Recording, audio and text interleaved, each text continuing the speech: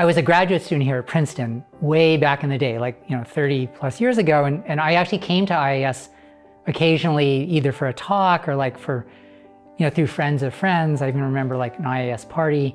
And then 17 years ago, I had a sabbatical here because, of course I remember it was a great place. I wanted to like, relive it. I remember joking around like, yeah, we're going to come back with the cicadas. And then just the way it worked out is my sabbatical came up and I just thought, well, it's time to go back.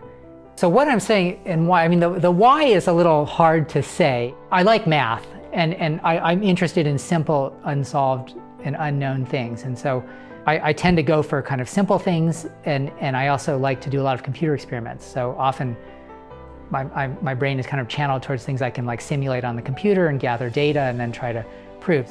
People say, well, what's the applications of your research? And I say, well, it feeds a family of 4 in Barrington, Rhode Island. Like, of course I hope that I'll answer like fundamental unsolved questions and it'll kind of shed light on new things in math. But I think firstly it takes a long time to tell.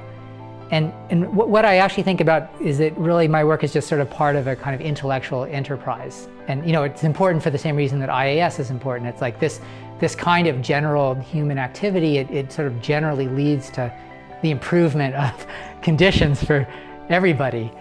It's how we move forward in a way as a species. One of the things I like to do in addition to math is writing kids' books. The way it started was we use this program called XFIG to illustrate our papers. A lot of mathematicians do, and I like XFIG. I like drawing in it. And then I had kids, and I wanted to explain some things to kids, like prime numbers. And I started like drawing on XFIG. I like simple things, and so even if the problems in research I'm doing get complicated, I like it when it's a simple question. And so the books, I kind of think like, what's the most interesting simple thing that I can explain to a kid?